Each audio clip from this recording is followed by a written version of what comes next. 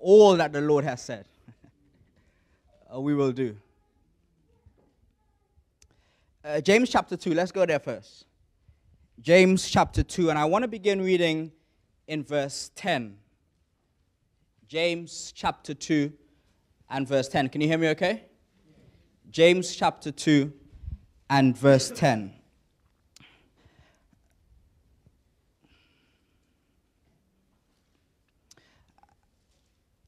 And so the Apostle James declares, "For whosoever shall keep the whole law," and notice the deliberate use of language by the Apostle James. "For whosoever shall keep the whole law, and yet offend in one point, he is guilty of all. For he that saith, do not," are you not there? "Do not commit adultery," said also, "do not." Now, if thou commit no adultery, yet if thou kill, James says you are become a transgressor of the law. And he concludes this thought in verse 12 by saying, "So speak ye, and so do."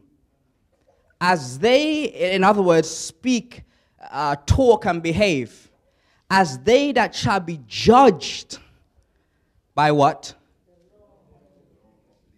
By the law of liberty.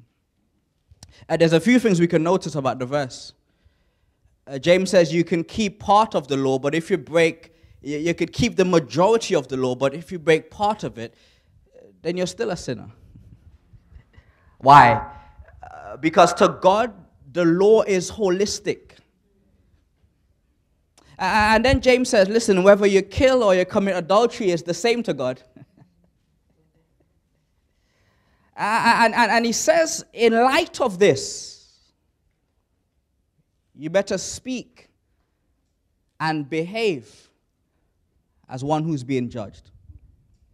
And of course, as Seventh-day Adventists, we believe, based upon the Word of God, that this judgment began on October 22nd, 1844.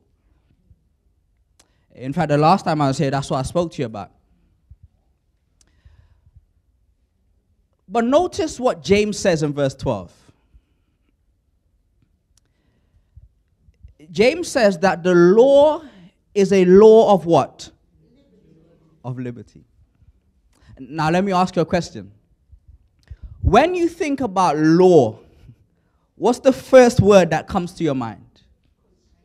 Constraints. You said the same words together. Anyone else? Can't hear you. Police.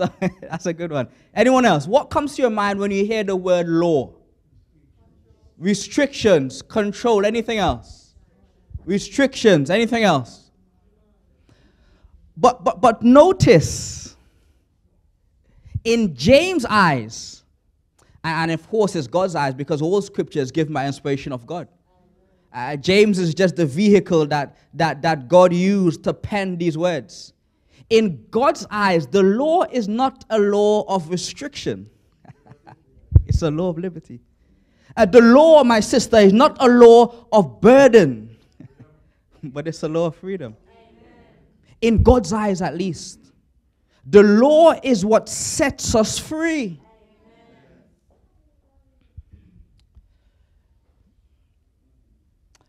But the way the devil's put it, remember my subject is what you promised, and my main text is all that the Lord has said.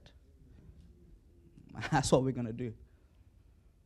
And so the devil puts it in a way that makes the law, makes the keeping of the law seem burdensome. Am I right? You can testify in your own life. And sometimes it seems, in fact, oftentimes it seems that what God wants us to do is not as good as what we want to do. Sometimes it seems as though the thing that God prohibits and the thing that God disallows us from doing is the best stuff. And that's a trick of the devil. Let me give you an example. Let me ask you a question in my example. Say there was an individual that went out into Battersea and around the park and wherever it may be. And they stole and they committed all sorts of crimes. They beat people up and all that stuff.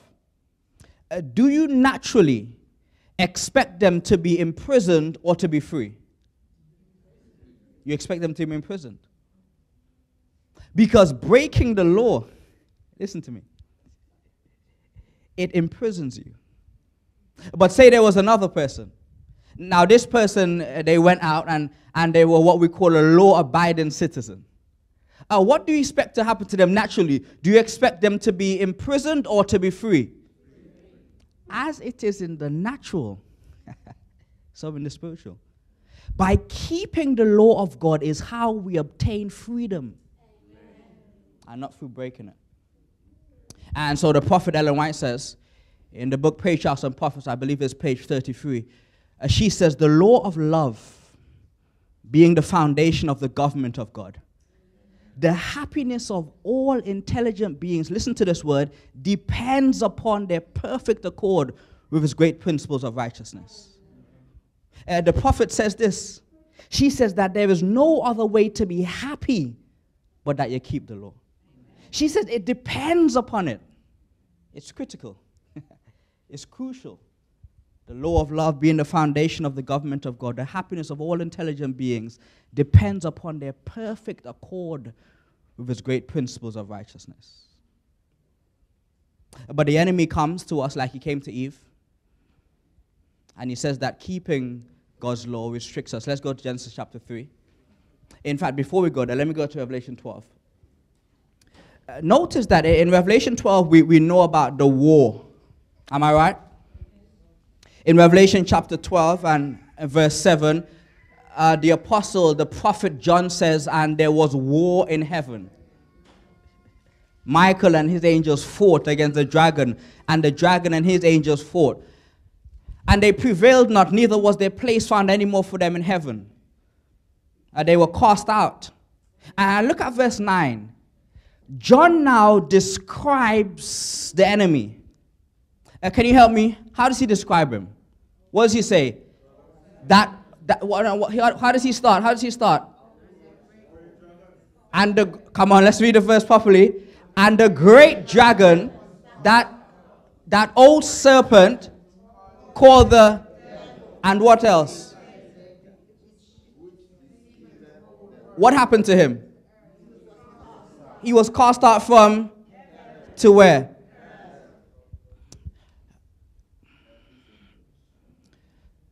Notice this with me. When John wants to describe the how nefarious and how wicked and evil the devil is, he uses the phrase, that great serpent. Why? Because John is taking us back. And let me ask you a question. What does the Bible have anything to say about a serpent? Oh, you shouldn't be quiet, church. I said, does the Bible have anything to say about a serpent? And so John now, and where is that found? John is taking us back to Genesis. John is trying to say to us, in order, and this is true of the Bible, in order to really understand what I'm describing in Revelation chapter 12, you must go to Genesis chapter 3. Because the old reveals, the old depicts and helps us to understand the new. And so let's go to Genesis chapter 3, and we want to read verse 1. Well, it will begin in verse 1, I should say. Genesis chapter 3 and verse 1.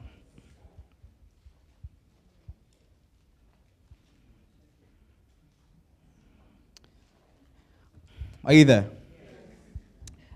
Moses here is writing, and he says, now the serpent was more subtle than any beast of the field which the Lord God hath made. And he said unto the woman, yea, hath God said, you shall not what? You shall not eat of the what? Of every tree of the garden. And the woman said unto the serpent, we may eat of the fruit of the tree of the garden, but of the fruit of the tree which is in the midst of the garden, God has said. Who said it? God has said, you shall not eat of it, neither shall you touch it, lest you what? And the serpent said unto the woman, you shall not. You shall not surely die. This verse here is so powerful, these few verses, and I'm going to continue to verse 6 soon. They're such powerful verses because the enemy in the form of a serpent, he comes to the young lady, Eve, and he said, yea, hath God said. In other words, did God really say it? Did God really say?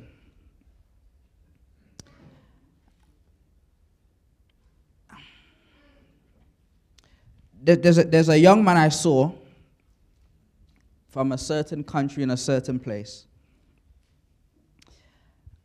And the brother has now left Adventism. And he's teaching all sorts of erroneous and foolish doctrines.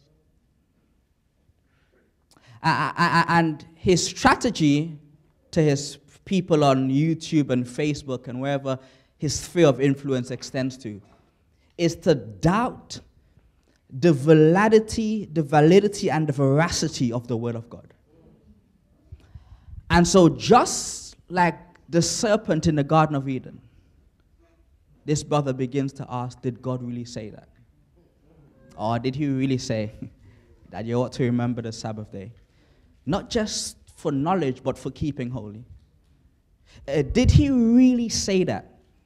And you know what Paul said? Paul said, we are not ignorant of the wiles of the devil. In other words, there should be no trick or no surprise to us, because as he did in the beginning, he will do throughout the age of human history. And it worked with Eve and Adam in the garden, and it's been working with us ever since. So the enemy comes and he gets the sister to doubt. He said, yea, hath God said. Did God really say that? Not only did God really say that, but did God really mean what he said? And notice Eve's response, because this is really the crux of the thing. Notice Eve's response. She said, we may eat of the fruit of the trees of the garden, but of the fruit of the trees which is in the where? This is the part you need. What is she going to say? Oh, you're too slow. Quickly. Neither shall you touch it, lest you die. Notice that Eve understood who the directive came from. Eve said, but God has said. Eve said, this isn't something that Adam told me. Are you still with me? She says, this isn't something that I made up. This is something that God said. And so then that declaration of truth makes the next two verses more puzzling. Genesis chapter 3, verse 5. Genesis chapter 3 and verse 5.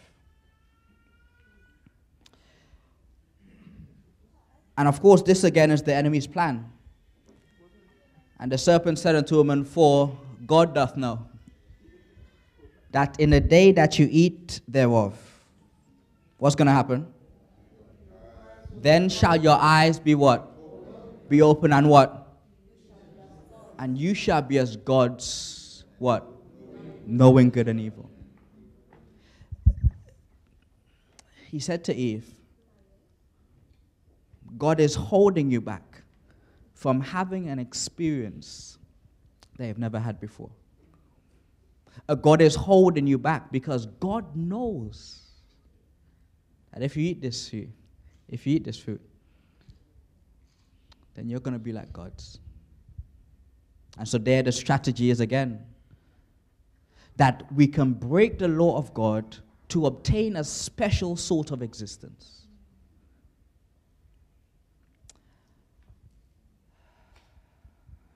Verse 4, the serpent said to the woman, "You shall not surely die." The serpent began to teach and to perpetuate the idea that one can break the law of God and still live. But I've read a couple of verses, and it says that sin equals death. I read in Genesis chapter 2, verse 17, that in the day that you eat thereof, you shall surely die. In Ezekiel 18, verse 20, the soul that sins, it shall die. In Romans 6:23, the wages of sin is what? In James 1:15, sin when it is finished brings forth death. The Bible is clear and consistent, and therefore consistently clear, that sin equals death. And my brothers and sisters, if we keep on sinning, we'll die. It might not be today, it might not be tomorrow, but by God we will die. Ask Adam. Because he did not die straight away, but the word shall not return void. He that sins shall die. And so the songwriter asks, would you be free from your burden of sin? And so the same Eve in chapter 3, verse 3, that says, God has said. Look at what she does in verse 6. Are you there? Genesis 3, verse 6. And when the woman saw that the tree was good for food. You know, this, I like to read the Bible in small bite size. Because I don't rush the thing anymore. I read it delicately and as careful as God would enable me to. And this part troubles me. Because how is it possible that Eve could see good in something that God forbids? God said, don't eat it. But Eve said, you know what, that tree looks good for food. How is it possible that we can see good in that which God has forbidden? And you see it in our lives. You see it in our churches. We are accepting as good, as acceptable, as tolerable things that God said is not good. The woman saw that the tree was good for food and a tree to be desired to make one wise. It was pleasant to the eyes. The Bible says that she took of the tree thereof and did what? And did eat. And she gave also unto her husband with her, and he did eat. But this is the same sister that said, that declared, God has said, you shall not eat it. And so the question then is, how or why did Eve go against the word of God when she knew what was expected of her? Let me take you to James as we seek to understand Eve's behavior. James chapter 1 is a very beautiful verse. James chapter 1. Are you still with me?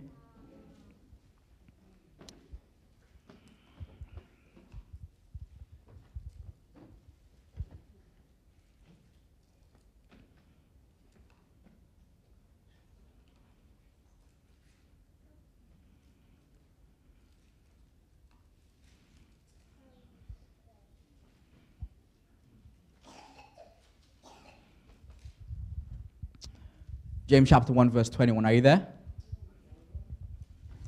Now, Eve knew what God desired of her, but she still didn't do it. What does that teach you? Somebody talk to me. What does that teach you? Go on, sister. Preach the thing. Is that true? Eve's experience teaches us clearly that it's not merely enough to know what God has said. Let's look what James says. In verse 21, I believe, James says, wherefore, lay apart all filthiness and superfluity of naughtiness, and receive how? With meekness the engrafted word, which is able to do what? Which is able to save your souls. Did you know that the word of God can save your soul.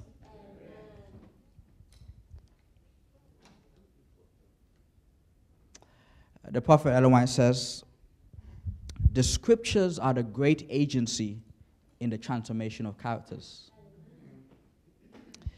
If studied and obeyed, they work in the heart, subduing every unholy attribute. And she quotes John 17, verse 17, sanctify them through thy truth. Thy word is truth. The scriptures, I don't know if you heard the verse, the quote, but I love it so much. Because nothing else would save us. Nothing else that we could try, that we could attempt. Nothing else would save us but Christ revealed in the word. The scriptures, the prophet says, are the great agency in the transformation of characters. Therefore, my beloved brothers and sisters, if you would be transformed, then study the word. Amen. If you would be transformed, then know the word. But even that's not enough. And notice how James describes the situation of the person needed to receive the word. How does he say to receive it? With what? With meekness. Because when I read the Bible, it tells me stuff that I don't like to hear. When I read John 3:16, that God so loved the world, I say praise him. When I read 1 John 2:25, this is the promise that he has promised us, even eternal life, I said praise God. But there are other parts of the Bible that demand that I become meek. Because when he says, John, you can't do that, I want to say, who do you think you are? I want to say like Nebuchadnezzar, who is this God? And so the Bible, when we come to the word of God, it demands from us a level of meekness and humility. And so, therefore, my brothers and sisters, when we read it, when we study it, when we hear it from the pulpit, we must not expect everything that's said to be agreeable with us.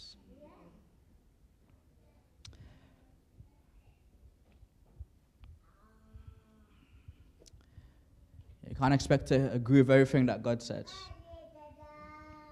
You can't expect every expectation or every command to be pleasing to your ears. And so James says, receive it meekly. And what will happen when one receives the word? It will save your soul.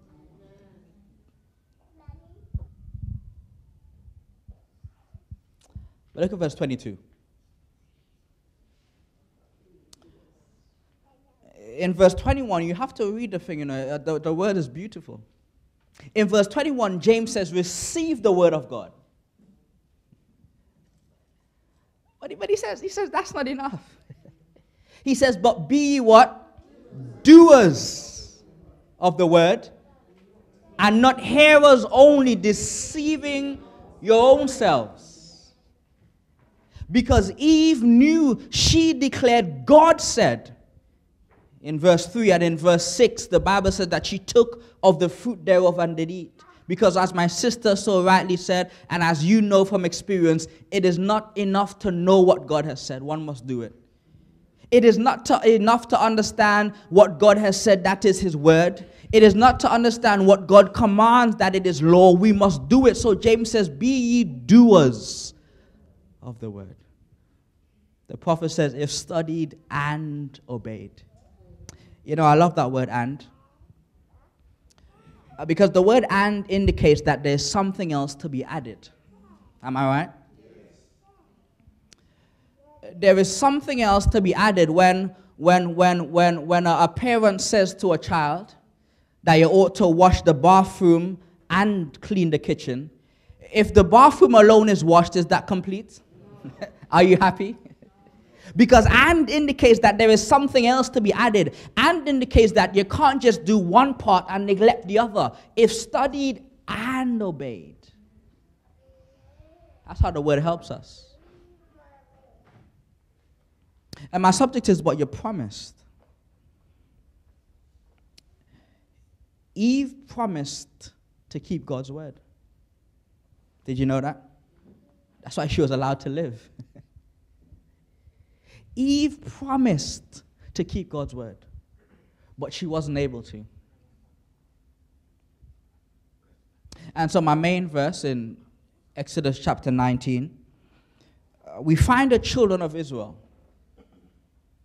And God says to them in verse 3 and 4 and 5, and he begins to tell them that you saw how I brought you out of Egypt. I brought you from the land of bondage, and I've made you free. He said to them, if you would hearken diligently unto my voice, just listen to what I've got to say, you'll be okay. He said you won't have disease, and you won't be captured, you won't be besieged if you just listen to what I've got to say. And the people hear this, and they say, that sounds good. They say, we like the sound of that. And so in Exodus chapter 19, verse 8, the Bible says, and all the people answered together. There was an agreement in unison. All the people answered together and said, how much did God say? All that the Lord has said. That's what we're going to do. We are going to do it. They promised to obey God. And of course, we see that it was an agreement, because the Bible says, and Moses took the words of the Lord, the words of the people unto the Lord.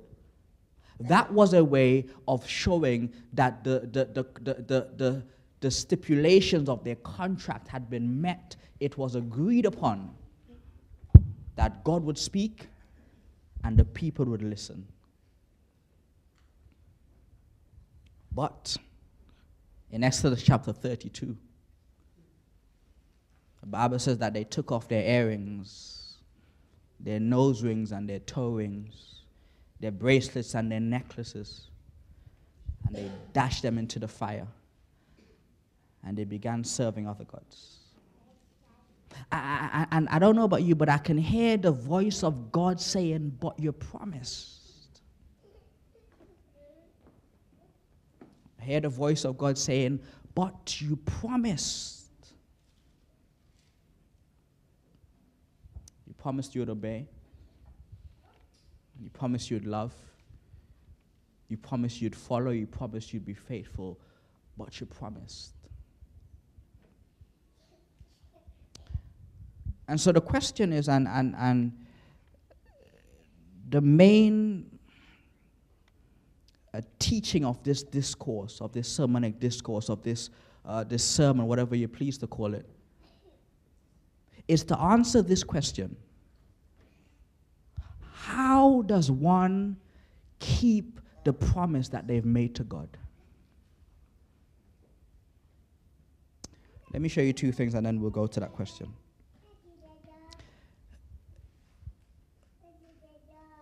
Come me to Ecclesiastes chapter 5. And notice that the people, they've promised God that they will keep the commandments. They promised that they would listen to his voice, but they failed to do so. And notice the words of a wise brother. His name is Solomon. Ecclesiastes chapter 5, and I want to read two verses 4 and 5. Are you there? Solomon said, when thou vowest, what's a vow? A promise, an agreement, a covenant, a contract. Is that true? When thou vowest a vow unto God, what does Solomon say? Oh, come on, church, you're not with me. Ecclesiastes chapter 5. If you're not there, talk to me. Ecclesiastes chapter 5, verse 4. When thou vowest a vow unto God, what does Solomon say? What does the word defer mean? Delay. In other words, so this is the first step, sister. Solomon said, when you make a promise to God, keep it, and keep it when? Keep it now. Solomon said, when thou vowest a vow, when you've made a promise or a covenant or a contract to God, keep it now. And so as we gather here today, as the Holy Spirit tells us stuff that we must vow to him, we ought not to say next week, next year, or after one more time. We ought to decide and vow to keep it and to keep it now.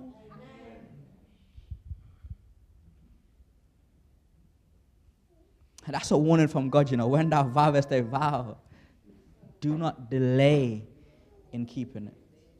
But not just that. What does he say? What else did he say? He hath no pleasure in whom? He hath no pleasure in fools.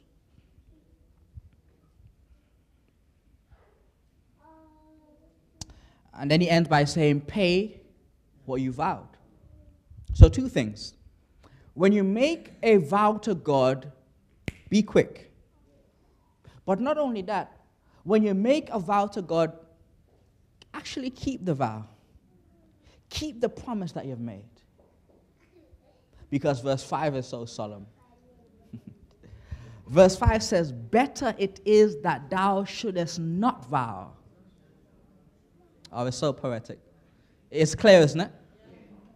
He says, better is it that thou shouldest not vow than that thou shouldest vow. And what? And not care. And not keep it.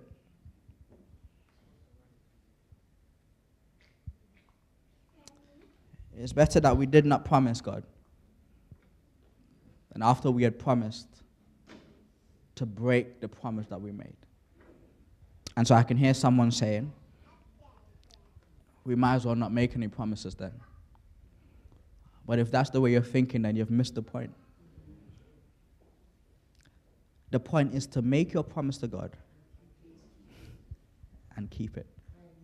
But the question is how? Because that's all we need to know. I could have just spoken on that alone. How do we keep it? Let's end with that. Luke chapter 23. Luke chapter 23.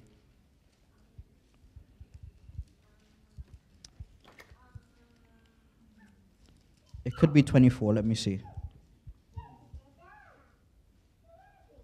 Luke 24. Luke 24, and I want us to focus on verse 49.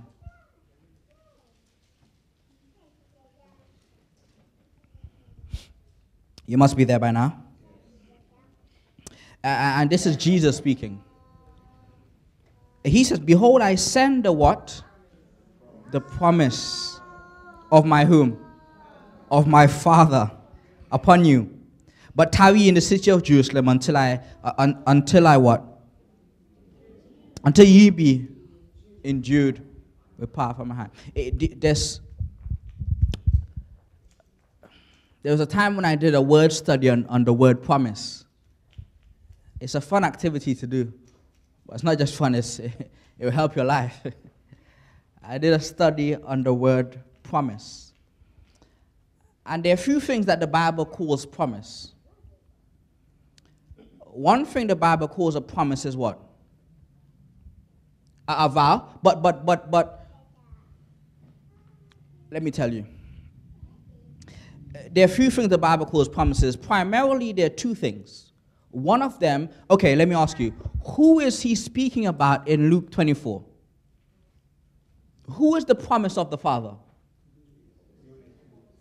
Are you sure? Let's go to Acts chapter 2.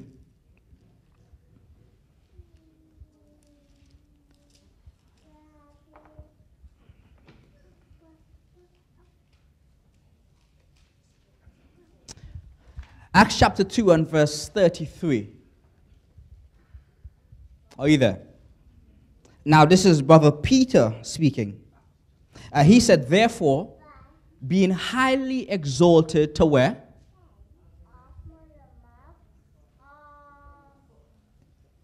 Being exalted by the right hand of God, and having received of the Father the promise of what? Of the Holy Spirit. So that's just a simple just putting two verses together. The promise of the Father then is whom? Is the Holy Spirit. And so one thing the Bible refers to when it speaks about promise is the Holy Spirit. But the other thing is the second coming. In 2 Peter chapter 3, Peter said in verse 4, he said, don't worry, because in the last days there will come scoffers, saying, where is the promise of his coming? The second coming is referred to as a promise. But Peter said, listen, don't worry about them, because they are willingly ignorant. For God is not, but Peter said, the fact that Christ hasn't come is because of this reason. Because he is long-suffering. He said the Lord is not slack or late concerning his. What promise is that? The promise to do what? To come back. He said God is not slack concerning his promise, but in fact he's long-suffering towards us. And the question is, how long has he been suffering? My goodness. He's not willing that any should perish, but that all should come to repentance. So the Bible calls different things promises. Go check it out. It's a beautiful study. That was a side point. Let's get back to my main point and I end up. Let me make a statement. And the statement is simple. His promise enables me to keep my promise. His promise enables me to keep my promise. Remember, that's what we really hear in this discourse to find out. How can I keep my promise to God? So that he doesn't have to look at me and say, John, but you promised. He doesn't have to look at you and say, but you promised, and you are reneging, you are breaking the promise that you've given to me. I submit to you that his promise enables me to keep my promise. The question is, what is his promise? We've seen that his promise is the Holy Ghost. And so if I were to make it even clearer by the grace of God, the Holy Ghost enables me to keep my promise to God. No wonder then. The verse says, not by power. Oh, come on, church. It's not by might. But by what? So then how can our prayers not be Spirit of the living God? Fall afresh on me. The Spirit enables me and you, as well as knowing the word, to keep the word. Because we saw Eve, and Eve knew what God had said. Eve lived so close. She, in fact, lived in perfection. She knew unobstructed by other voices. She knew a true thus saith the Lord, but she still could not keep the word of God.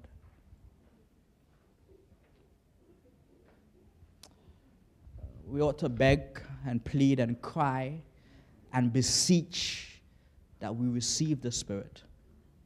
So that when I say, God, I promise you this, and I promise you that I can actually do it. Otherwise, we will never, notice the deliberate use of that categorical word, never be able to keep our promise.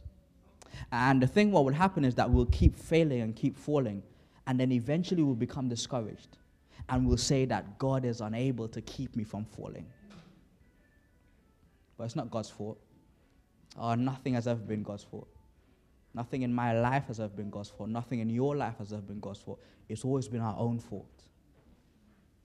It's always been our own reason why we've fallen. Our own reason why we've gone against him. Our own reason why we've broken his promises. It's only been us. But he says, I will send you the Holy Spirit. And the Holy Spirit will give you power. He will enable you to do for or that which you can't do for yourself. So let me give you two conditions, then I'll finish. We receive the Holy Spirit by asking. I think it's Luke 7 or Luke 13. Jesus said, if you being evil and you know how to give good gifts unto your children, then how much more does your Heavenly Father want to give you the Holy Spirit? James says, you have not because you ask not. And so my brothers and sisters, in keeping your promise to God, I encourage you simply to ask. And of course, the prophet says prayer is speaking to God as to a friend. So we're asking through prayer. The second one is just as important. Every man has been given a measure of the Spirit, but we need more, don't we? We receive more of the Spirit by obeying the Spirit that has already been given to us. That wasn't clear.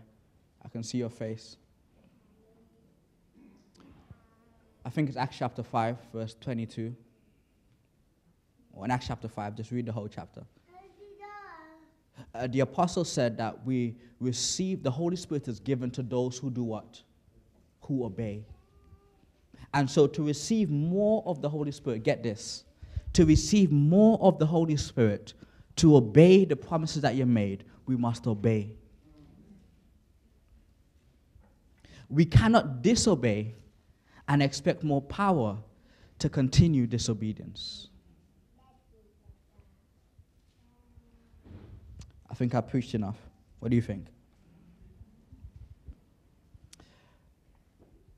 I'll come to you, my brother. I'll give you 2 minutes at the end.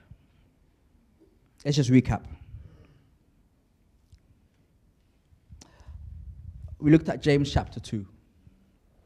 We saw that the law of God is described as a law of liberty, not a law of restrictions, not a law of burden. We saw that the enemy comes to deceive us by saying that the law is restrictive and burdensome. We saw that although we know what God has said, we don't often keep it. And like Eve and like the children of Israel, God comes to us and said, what happened? You promised. And we said the way that we can be faithful to this promise is by receiving the Holy Spirit. And we believe, we're confident that we've received a measure of the Spirit, but we need more. How can we have enough? We need more of the Spirit by asking and by obeying in the things that we already know.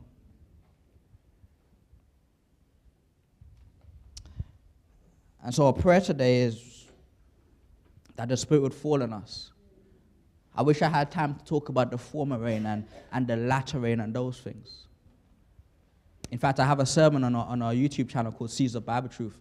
I have a sermon called Your Feet Are Gorgeous, and we talk a little bit more about the Holy Spirit. But my brothers and sisters, I encourage you to seek the Spirit, to pray that the Holy Spirit would fill us. And I don't mean fill our bones, or fill our head, or fill our bodies.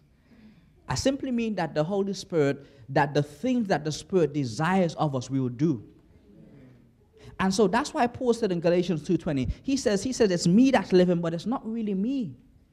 Because it's the Christ in me, it's the Spirit leaving his life out in me. So when we talk about being filled with the Holy Spirit, I don't mean the Holy Spirit is in my arteries and my veins. I mean when I move to the left, it's the Spirit that directed me. I mean, when I speak to you, it's the Spirit that directed me. I mean, when I go to the shop, it's the Spirit that has led me because I'm living, but it's not really me. It's the Spirit through me. That's what the thing means. Let's pray. Father God, we thank you so much for your word. We wouldn't know anything without it. We wouldn't know where to go, where to turn, what to do, how to be, who to be. We wouldn't know what's expected of us. And we're really grateful for the word. But you know, God, that we haven't obeyed, and of course I'm putting it lightly, We haven't obeyed you. We haven't listened to you. We haven't, in fact, sometimes we haven't even cared. And there have been times when we cared, but we still didn't have the power to do what we wanted to do. In like Romans chapter 7, we say the things we want to do, we don't do. And the things we don't want to do, that's exactly what we find ourselves doing. You know our condition. You know me and you know your people. And so, Father God, we need more of the word, of course. But most of all, we need more obedience. That's the same thing you expected of Adam, is the same thing you expect of us. Just to listen, just to obey. And Father God, we are saying here today, like the children of Israel, all that the Lord has spoken, we will do. And not just some things, not just even most things, which might be acceptable to us, but all things. And we know that we can't do this without you because we've tried before. And so we are asking, we're claiming that promise that Paul so eloquently described in Philippians 4 verse 13. We are claiming that yes, we can. We can do all things through Jesus Christ, our example, who gives us the strength needed. And of course, the strength of Christ is the Holy Spirit. The strength that Christ gives us is the promise of you, the promise of the Father, to be able to keep every promise that we've made. And so, God, we are here today not because of power or because of might, but we're here begging and pleading and beseeching for the Holy Spirit. Help us, Lord, to pray this prayer more often. Help us, Lord, to desire and to receive the former rain and the latter rain, that we may be filled and that we may be like Christ and preach the everlasting gospel to every nation, kindred, tongue, and people. But most of all, help us to receive this Spirit, God, that we can, as I said before, we can reflect the character of Christ and to keep your law. Father God, we know that your desire is to send Christ. And we can see the signs of times all around us. And we know that God, Peter said it's not God's fault, it's your fault. He's waiting on you. He's just long-suffering towards us. And we thank you for that. But there must be a time when we get ready. We can't tarry forever. There must be a time when we decide to get ready on Sabbath and stay ready forever. Oh God, may that day be today. Father God, give us a glimpse of heaven, a glimpse of glory. Help us to turn our eyes away from the things of the world, because that's what's distracting us. It might be work, it might be relationship, it might be marriage, it might be some sort of career desire, it might be something. But as the songwriter so eloquently said, if you turn your eyes upon Jesus, then the things around us begin to look dim. My nice house looks dim, and my camera looks dim, and my work looks dim, and I'm just desiring, like John, I'm praying, even so, come, Lord Jesus, come. Oh God, fill us with that desire. Because we're Seventh-day, but we're not really Adventist. We're not really desiring your coming. And so please, Lord, help us to receive the Spirit. Lord, help us to look like Jesus. And will help us to go and spread this message that you would have no other choice but to come. Father God, you know what we pray here? It's good and well. Say amen and hallelujah and praise the Lord, and we agree. But tomorrow is going to be tough. And Monday is going to be difficult. Because the stuff that we agree on Sabbath is most difficult on the other days. It's difficult on Wednesday and on a Tuesday afternoon and on a Thursday evening. That's when the test comes to us. And so the word that we have received, may the enemy not pluck it out of us. But we pray that the Holy Spirit may water that word, may make it fertile, that it may bring forth fruit to the honor and glory of your name. Thank you, dear God, for hearing us. And we know that you don't only hear us on Sabbath, so God forbid we only pray now. We know that you hear us during the week. You hear us as we're walking or as we're talking. And may this be our experience of prayer. The prophet says, cultivate the habit of prayer, of speaking with the Father when you are alone, when you are walking, when you are busy with your daily labors. Let every breath be a prayer. May that be our experience. And God, please forgive us, or we must be forgiven. Please forgive us, God, of our words and our behavior. But more than that, forgive us of our thoughts. Because out of the abundance of the heart or the mind, that's how we behave. And so please, Lord, transform our minds. Help us to have a different mindset, a different outlook, a different mentality. And if our minds are transformed, then we'll be okay. Please forgive us, Lord. And help us, even as you have forgiven us, to forgive one another. In Jesus' name, we offer you these words. Amen.